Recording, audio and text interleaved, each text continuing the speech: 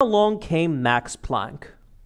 In the final years of the 19th century, Planck was experimenting with blackbody radiation. All blackbodies, which are objects that perfectly emit and absorb electromagnetic radiation, release energy in the form of heat and light. Actually, most of the energy released by a blackbody takes the form of heat, and it was Planck's hope that by understanding the fundamental relationship between the intensities and the frequencies of the light that blackbodies emit, he would be able to develop a more efficient light bulb, one that maximized light output and minimized heat output. But there was a problem. The classical theory predicted that as higher frequencies of the emitted electromagnetic waves are considered, their intensities approach infinity, and the universe should be burning in an inconceivable blaze of blackbody radiation. This evidently wasn't happening, so obviously there was a problem that came to be known as the ultraviolet catastrophe. Though it was not Planck's mission to tackle this problem, he did end up resolving it by introducing an assumption that at the time seemed outrageous. In a private correspondence with his friend, Planck referred to the implementation of his assumption as an act of despair, and that he was willing to forego all of his previous conceptions about physics if it meant arriving at a correct solution. The assumption that Max Planck made was that energy, rather than coming in a continuous mesh of smooth values, came in discrete granular packets, which came to be known as quanta. Formally, the assumption that he made can be expressed with this equation: E equals NHF.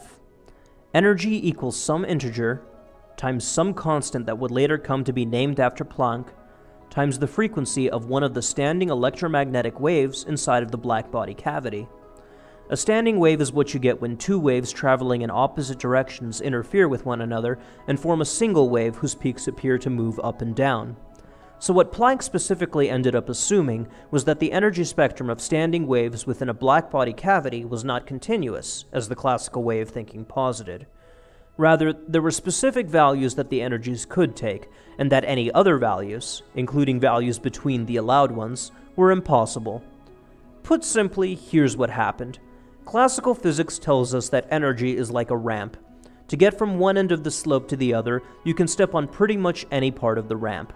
There are an infinite number of places you could occupy between the top and the bottom, and these points are all separated by infinitely small distances. What Planck assumed was that energy is like a staircase. You can stand here, here, here, here, and here, but you cannot stand here or here. And the distance that separates each of these allowed energy levels is scaled by some factor of Planck's constant. The general principle that Planck had assumed and applied to energy is called quantization. Once Planck had made his assumption, he was able to derive an equation that accurately modeled the distribution of blackbody radiation intensity as a function of temperature and frequency. He had at long last found a solution to the problem that he'd labored over, and he eventually got a Nobel Prize for doing so.